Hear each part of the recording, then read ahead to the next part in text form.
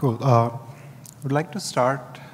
Don't have much time. This is just a 30-minute talk. So hopefully they can record it on time as well. Hello, everyone. My name is Sachin. I work for a company called Platform 9. And I'm hoping to tell you our story about a sort of DIY implementation of MySQL-as-a-Service. So what is this about? And before we dive into too much of details, do all of you know or have experience with Kubernetes operators? Somewhat? OK. I'll just start from the basics then. So I work as an engineering lead at Platform 9. And I've been looking into this cloud-native space for a while now, particularly interested in how do you run cloud-native applications on Kubernetes platform, and how do you run them in production. So those are the kind of problems I'm currently interested in solving. And this is just one of the sort of side projects that we did in this effort. Just a mandatory slide about my company. So Platform 9 is a hybrid cloud company. We offer cloud management for customers who are interested in running workloads on-prem as well as in public clouds.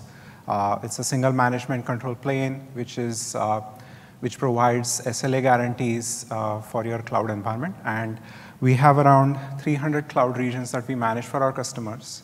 And we have around 500,000 virtual CPUs that are currently managed by Platform 9. And we offer cloud services, which are both virtual machine-based as well as container-based. For containers, we use Kubernetes as the platform. So here's the agenda and a few things I would like to go over. So I would like to first describe what problems we faced in order to actually do this DIY MySQL solution, and what kind of feature set we were looking for in a MySQL offering that we wanted to create in-house, and why we chose Kubernetes in particular. Because Kubernetes is not really meant for, or at least the perception is that it's not really meant for running stateful applications like MySQL. And then I would like to introduce you to the architecture, and we dive a little bit deeper into it so that you can understand what are the different things involved, how do we handle high availability, etc. We have been running this for a while. We have been running this for about 1.5 years now for our own consumption. So we learned quite a bit on that journey. So I would like to share some stories and various pitfalls that you can watch out for if you're thinking of doing something similar, and some of the future things that we look forward to add to this particular project. So let's just dive right into it. So we are about a 5.5-year-old company, and like any startup, when we started, we just used a public cloud service for everything, pretty much everything, including our business software, use our databases for long-term storage like object store and so on. But as we grew and our customers base grew, the demands on the public cloud increased, and correspondingly our spend on public cloud increased manifold. And that becomes a bottleneck in any kind of company, and this is especially true for startups because it becomes like one of your top spends that you want to avoid. So we made this strategic decision about a three year ago to move completely on-prem and use everything that we offer to our customers to run our own software stack. And this experiment, this effort was quite successful when it came to compute and storage and networking components that we were using. But for higher level services like the database, there was quite some period where we couldn't really figure out a good solution which could just replace a managed SQL service and just run it on-prem without having much expertise in MySQL, or without having without knowing much internals of SQL itself. And that's how this project came into being. So we started to look at what are the possible on-prem solutions we could use for running MySQL. And we stumbled on Kubernetes.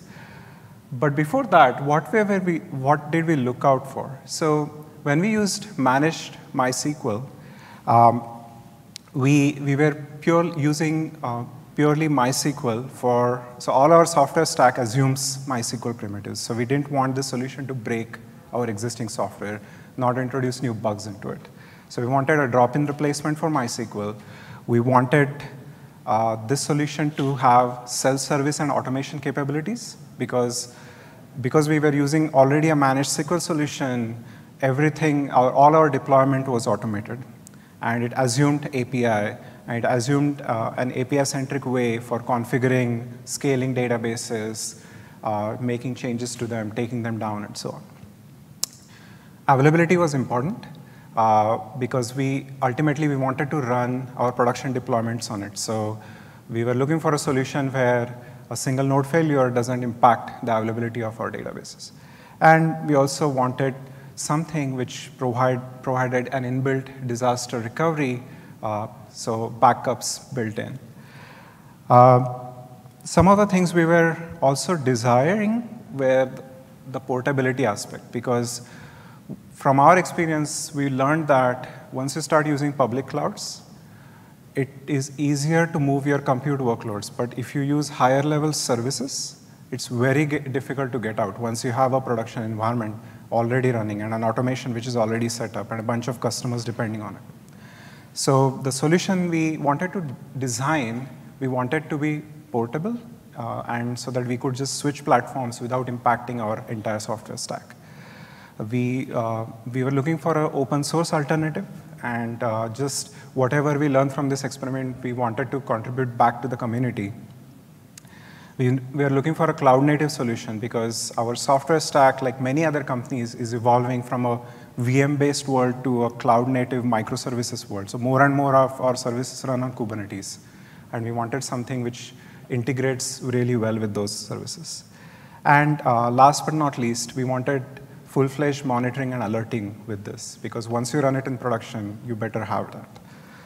So with that, we looked at a bunch of alternatives. So first thing we looked out for was actually VMs. And we tried to write automation and just bring up a SQL cluster using the virtual machine-based model. But that didn't pan out well, mainly because it's very easy to provision MySQL using some sort of automation, like Ansible. But once that thing runs in production, if it fails, it is very difficult to handle failures in an automated manner. And that's why we liked Kubernetes so much, because Kubernetes has this main advantage that once you run anything on Kubernetes, it makes sure that that thing keeps running. And when it heartbeats and checks that failures don't happen, if they happen, it tries to correct it. We also like Kubernetes because of the agility offered by the container model. Like arguably, running MySQL in a container is a very new or challenging idea, but it worked in the end. And running these databases using Kubernetes reduces our deployment time dramatically, because containers can come up in a few seconds versus a virtual machine-based workload, which can take tens or more minutes. Kubernetes also offered us the declarative API. So every database object is essentially a JSON manifest, and all the configuration, all the resources allocated, everything is available as one JSON document that we can check into our GitHub repo and track changes. So that's very attractive. I already talked about reconciliation a little bit. And running MySQL on Kubernetes used to be a novelty, but it's not that anymore, especially this year, since Kubernetes has adopted stateful sets as the first-class citizen. And most of the database companies like Oracle, MariaDB, Percona, they support running their database on Kubernetes platform. They have container images, which are official container images that you can use to run on Kubernetes. And we also like the portability aspect of Kubernetes. Because Kubernetes can run on many public clouds today, as well as private cloud environments. And essentially, when you run software on Kubernetes, you're dealing with higher level constructs that Kubernetes offers instead of worrying about underlying machine and underlying networking and security groups, right? So we can take the same software and run it on VMware, OpenStack, AWS, any number of public clouds out there. But there is flip side to it, right? There is obviously an argument of not using Kubernetes, to run MySQL. So I think in our experience, one of the major things was the learning curve of Kubernetes. Because Kubernetes, once you go from this server-based, virtual machine-based world, physical world, with something that like Kubernetes, with its own constructs like containers, pods, its own service IPs, config maps, and so on, there are a lot of things to learn. And they don't map one-to-one from a server model to this new cloud-native model. So you really need a team who is sold on Kubernetes and really want to adopt Kubernetes to run all sorts of workloads. It is definitely not as easy as just consuming a MySQL service, because you have to deal with failures. You have to understand why failures happen. So there are few things that you can automate, but there are definitely corner cases you need to watch out for and keep alerting on it so that you can correct those while you run these databases in production. Another aspect is that when you run something in production, especially the stateful services, one needs to be really aware of high availability aspect of Kubernetes. Because if you don't plan your infrastructure properly and failures cascade or failures affect things that are outside your fault domain, then there is always a danger that everything just falls apart. And I will give you an example of how we ran into this issue. Another interesting aspect of Kubernetes is that Kubernetes is an orchestrator which runs cloud-native workloads really well, but it sort of confines itself with running just the cloud-native compute workloads. And for things like storage, things like secrets, when you want to expose this to the outside world, you have to use other things which are outside Kubernetes.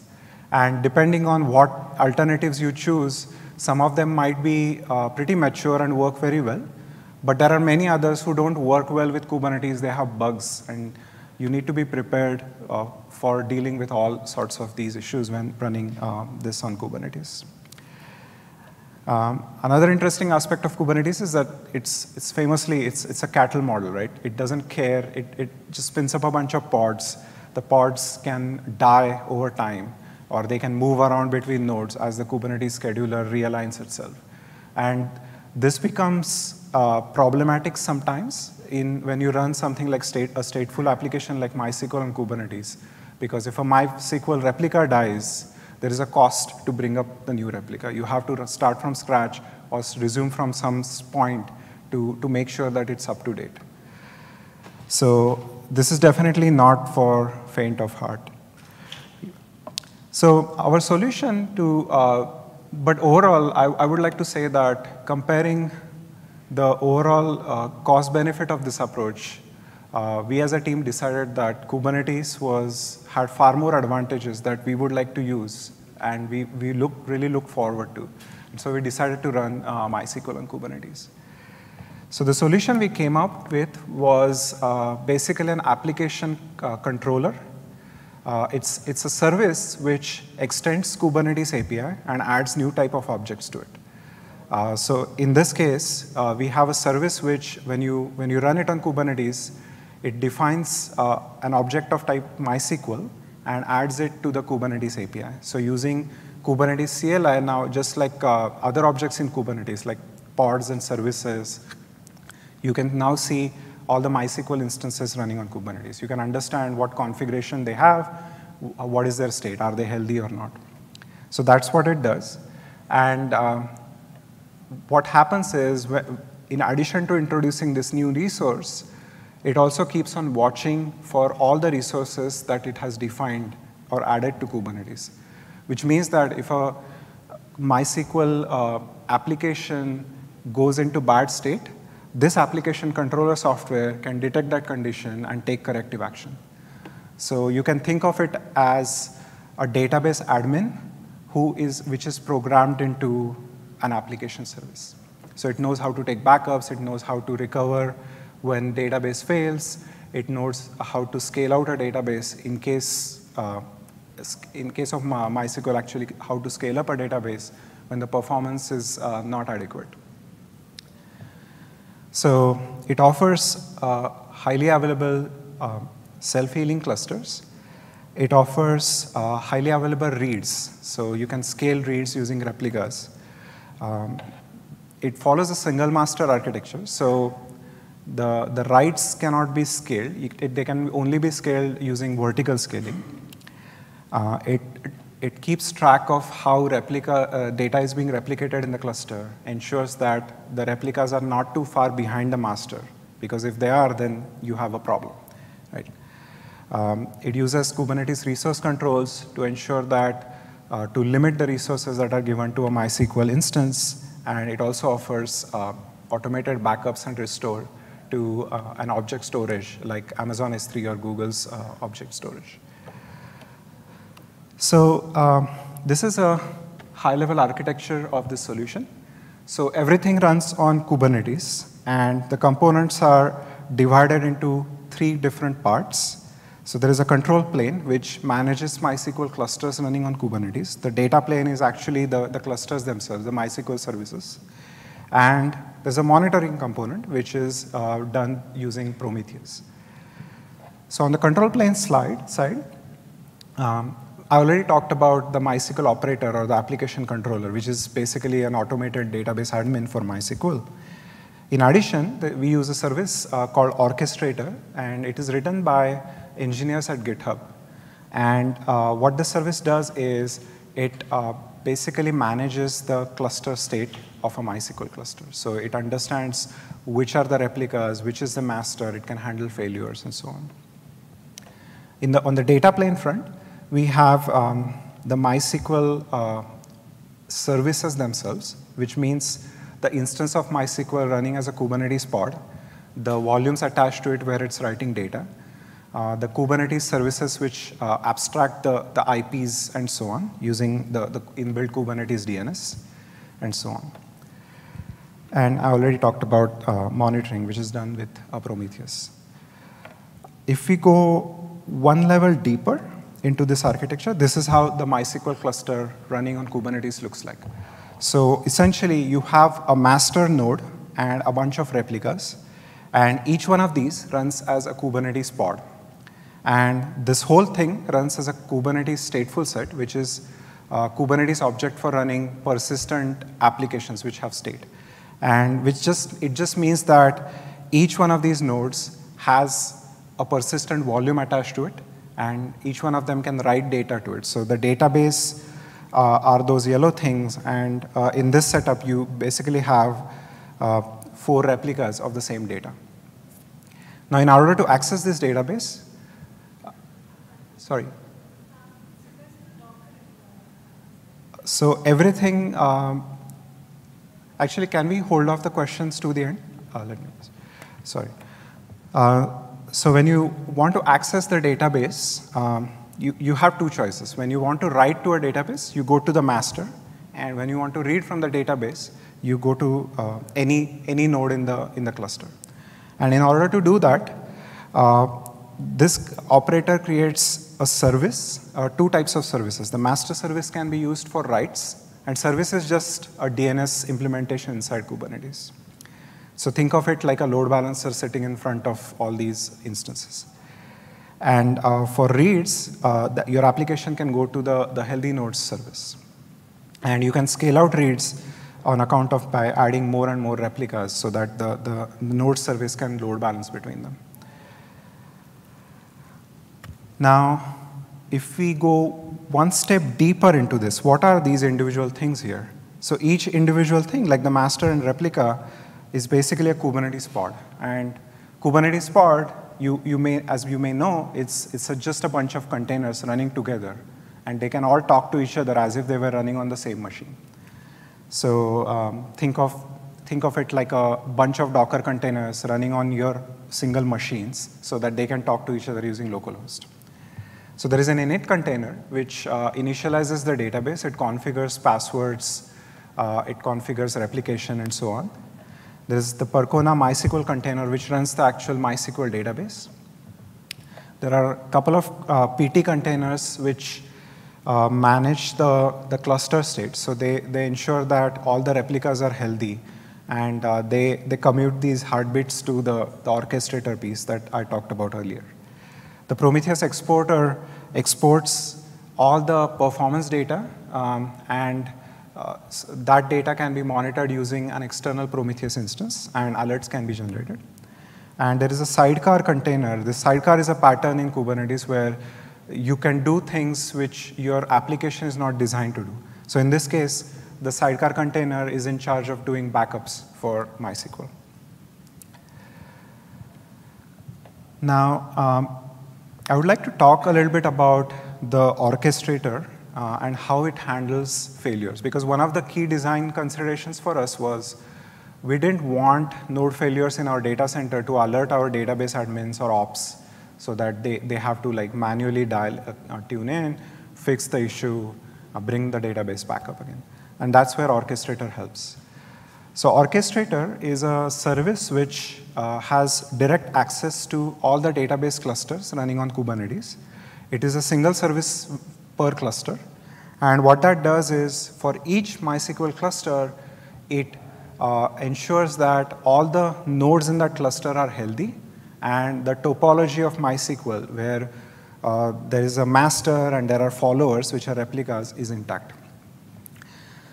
So due to this, when the master fails, it can detect such conditions, and it can trigger workflows where it can take out the failed master and promote one of the replicas as the master. So effectively what happens is there is some time gap that is configurable.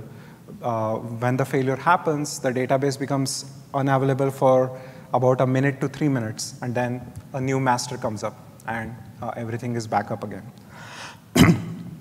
And this is a key component, because without this, we can't do automated failover in this solution. So what we have been running this for a while, and interestingly, we have been running this on-prem. So we don't use public clouds, and which means that we have to either run this either on bare metal nodes or something like OpenStack or VMware. And we tried both ways. So I can tell you about problems with both approaches in a sense. So running on-prem, when you use a cloud, basically it seems obvious, but it's just something to remember that you're taking on problems of the cloud as well as this layer on top of it, which is Kubernetes. And typically in our practice, we found that software networking problems in the underlying layer impact Kubernetes quite a bit. So if the software networking has a bug, what happens typically is that the load balancer in Kubernetes doesn't work well. And if you consume this Kubernetes service from outside Kubernetes, that causes issues. Storage in Kubernetes, in case of private clouds, is not very well developed in our experience. And different storage providers have different type of limitations that you need to deal with. But there are some companies which now develop storage which is Kubernetes native, and in hindsight, if that was something that was available to us, that would have made us much more our implementation much more smoother. Running on bare metal comes up with its own challenges, and one of the key challenges is that a load balancer. If you run everything inside Kubernetes, then you don't need a load balancer. But when you consume it from outside, you need to expose the services outside the Kubernetes networking namespace, and that's where you need something like an external load balancer in order to get to the services.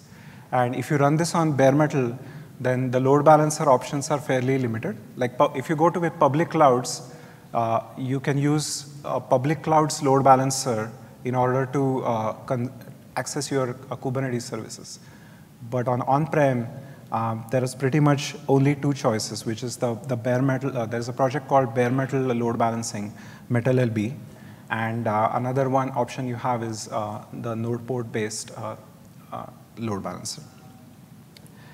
Some of the must-haves, if you go for this kind of model of running Kubernetes on-prem, or even in public cloud, when you want to run your own Kubernetes, we learned that having a multi-master architecture is must-have, because node failures can happen anytime, and if your one master goes down, then that brings down the availability of the entire cluster. It is also a very good idea to have backup and restore workflow in place for Kubernetes clusters, just to account for some of the key failures with your architecture or maybe a disaster. Backups are of paramount importance. So I'm kind of glad that when we are looking for alternatives, we only looked out for solutions which could provide us a complete backup and restore workflow for MySQL, because there were a couple of instances over this period where some unexpected failures caused all the nodes in our cluster to become unavailable. And then we could restore it from a backup. And monitoring is very important. You need to monitor Kubernetes as well as monitor the MySQL layer. So in the software stack itself, we found a few issues. So when you run stateful set on Kubernetes, what happens is if you delete the stateful set, the compute portion of it, the pod goes away, but the volumes remain. The state of the database remains in the cluster. And when you run it on-prem, especially on bare metal, we ran into cases where older volumes got attached to newer databases, which we didn't want. And we fixed this issue by assigning ownership so that everything just gets cleaned up. And for data availability, let's say if somebody accidentally deletes a database, we rely on backups. MySQL upgrades are still disruptive with this operator implementation, and we would like to go to a mode where they are seamless. As I mentioned earlier, this is a solution which has a single master. So if the master goes down, there's a blip in the availability until the new master becomes available. And we want to go to a model where the database is always available using a multi-master replication. Another problem is that we currently have backups which are based on MySQL dump tool, and we would like to graduate to a snapshot-based model so that we can take frequent snapshots, and there is not much time difference between the state of the database and the backup that we have to restore it from. On orchestrator side, we also ran into a few bugs that we fixed in the operator code. So some of the future things for this project are, as I mentioned, we want a multi-master implementation. We plan to use proxy SQL, which is the load balancer for MySQL in front, so that individual master failures don't impact the availability of the database. The snapshot support that I just mentioned. We would like to extend the backup options of this current offering. Currently, it can do public clouds and object storage as a backup, but we want to extend it so that it can use a file system like NFS for backups.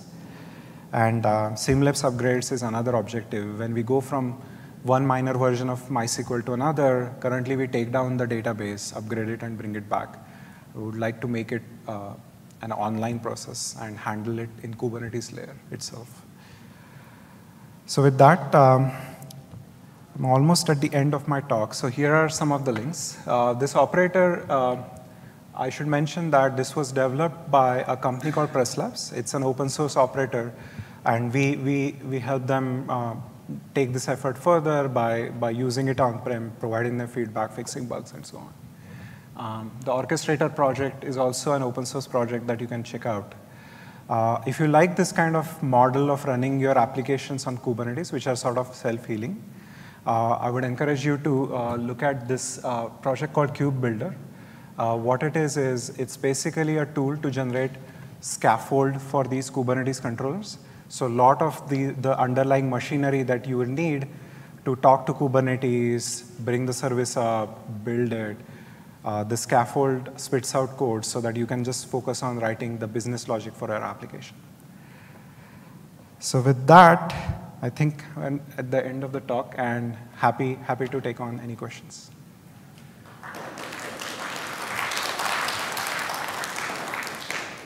Sure, go ahead. So you mentioned that for storage, that you're not using any kind of Kubernetes native storage right now. Yeah. Does that mean that as each MySQL replica comes up, it's just carving out just a local volume on the VM? It's not doing any network storage or anything? Yeah. So we tried both approaches. So our initial attempt, we used directly a storage provider, which was given by our backend storage array that we have in our data center. But we ran into a lot of limitations. For example, this controller didn't give us flexibility to define sizes of the volumes. It would just create a stock volume of fixed size regardless. We had availability issues which caused a lot of failures in our environment because all the storage connections used to go through a single virtual IP. And in some cases, when the single virtual IP became unavailable, our entire MySQL cluster became compromised, even though it had all the replicas. Then on the OpenStack side, we actually tried Cinder. And then what we did was we used LVM as the storage provider in Cinder. And the Cinder box provided volumes to all these nodes. So that worked out better because what we did was in each AZ, we created a Cinder node with its own storage. And then we created a MySQL cluster where each replica was confined to that AZ. So even though that availability zone had issues, they never failed together, and that worked out pretty well for us. But yeah, local volumes is something that we were looking at, but given its limitations, like you have to statically carve them out, and you have to plan it so that, like for example, if you have 50 volumes, I can only create 50 databases, and we didn't want that option.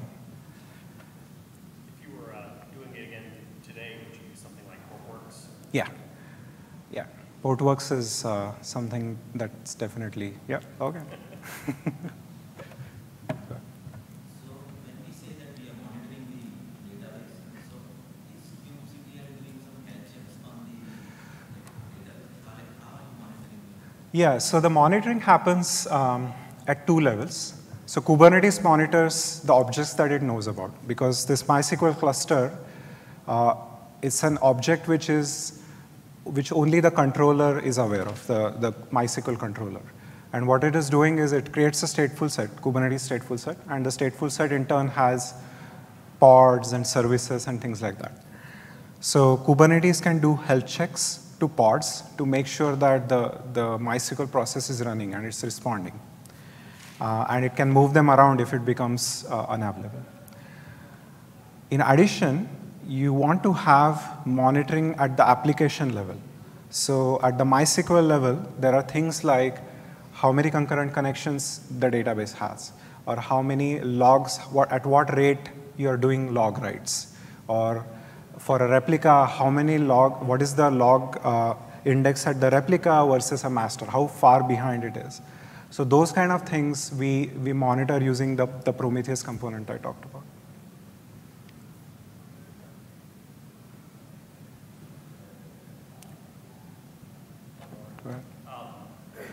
You mentioned about making your MySQL clusters visible through a load balancer and the challenges there.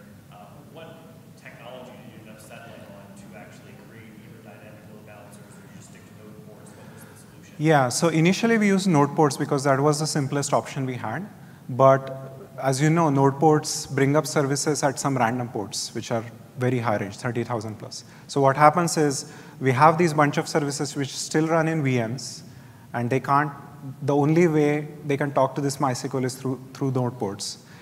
And in case of disasters, if our database goes down and we bring it up in some other Kubernetes cluster, or in the same cluster using a different MySQL object, this node port changes. And that is quite visible to our application. If you use a load balancer, this problem won't be there. So each one of them comes up with some bells and whistles. We used HA proxy-based load balancer, but when it runs on top of a software network layer like OpenStack, if the software networking layer has some issues, then this load balancer becomes unavailable. So each one of them come up with their own sort of advantages and disadvantages. So.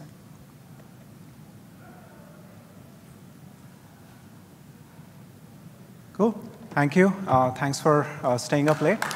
And yeah, if you have more questions, just you can talk to me.